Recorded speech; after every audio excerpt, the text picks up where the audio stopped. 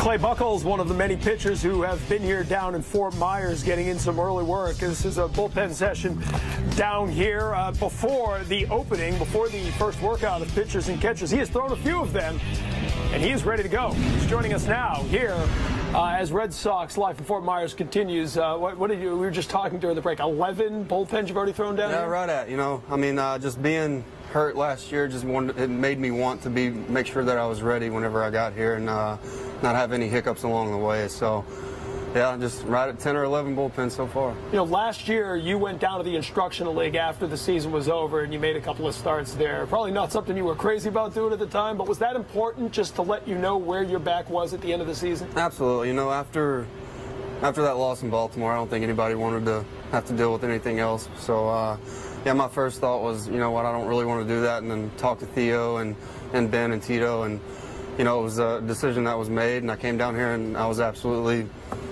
reassured that it was the best thing for me, just for the simple fact that I knew that I was okay and I was able to throw then, so I knew I'd be ready whenever I came into camp.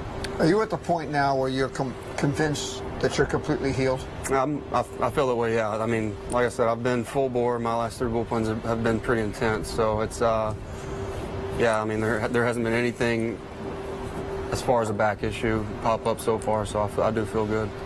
Now, you've also lost some weight, too, haven't you? I have, yeah. I mean, I think whenever me and Pedroia started working out in Arizona this offseason, I was 197, 198, and today I weighed in at 185 or so. So that's the weight that I've pitched at my whole career, and I feel good. I feel strong. I feel light whenever I'm running and moving around. So I'm going to give it a go, and I feel better this way. No pinch running, please. Yeah, I'll try to stay away from that. I'll try to stay away from getting hits too, so I don't have to run the bases. June 17th was the last start you made, and you know, the waiting for the diagnosis, and it just kind of dragged on and on.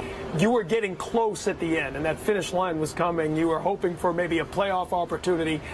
So much was going on, and we know some of the stuff going on in the clubhouse now as well. But for you, how strange was that? You know, the team is struggling, and yet you're trying to ramp up and get ready to go. There was a lot happening for you personally in that month, wasn't it? Yeah, it was tough. You know, I always said that the 2008 season was my most adverse season that I've had to face. And last year, even though people say, hey, you're still in the big leagues and you get to sit on the bench and watch all the games, you know, whenever you see your team struggling and needing help in a couple of aspects of the game, and you're not able to provide any help for them, you know, it was definitely the toughest thing that I've ever had to deal with in my professional career. So it's another reason why I wanted to make sure I was ready. If there had been a playoff game or playoffs, did you feel you were getting close enough to help this team? I don't think I would have been able to start necessarily in that division playoff, but you know, that's what I wanted to do. I wanted to start. I wanted to go out and see if I could throw 5 innings and give the team a chance to win. But I think in that first playoff,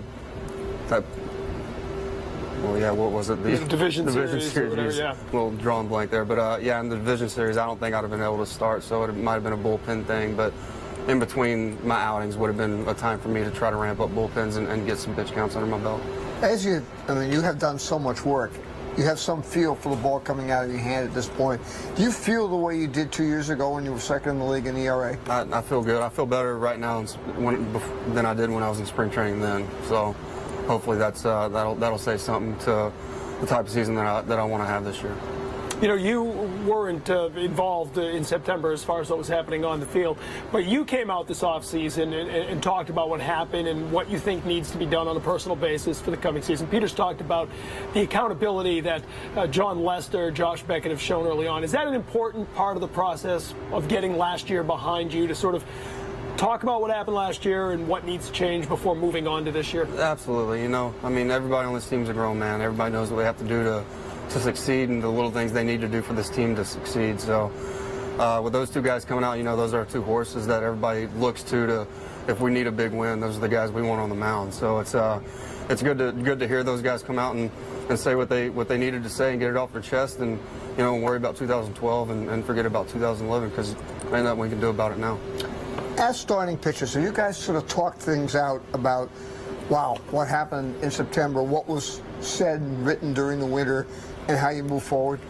Yeah, you know, it was when it was happening. I don't think anybody knew how to change it or even knew what was going on. I think that was the big hiccup in that part of the season, because we were the best team in baseball for 4.5 months out of the year, and then to win 7 games or however many games we won in September, it was sort of a shock to everybody. So we did sit down and talk about it a little bit, but it was after the fact, and there was nothing that we could do about it. So I think that was the main reason why the guys wanted to come out and say, hey, people make mistakes. As long as you learn from them and move forward, then there's, that's all you can do.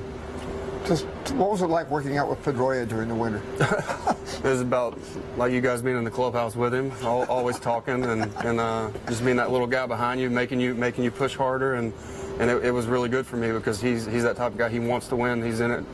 He plays 160 games a year, and he wants to play the other 2 games, but the manager won't let him because they think he needs to rest. So he's the most fierce competitor I've ever been around, and probably the best second baseman that I've ever got to see play too.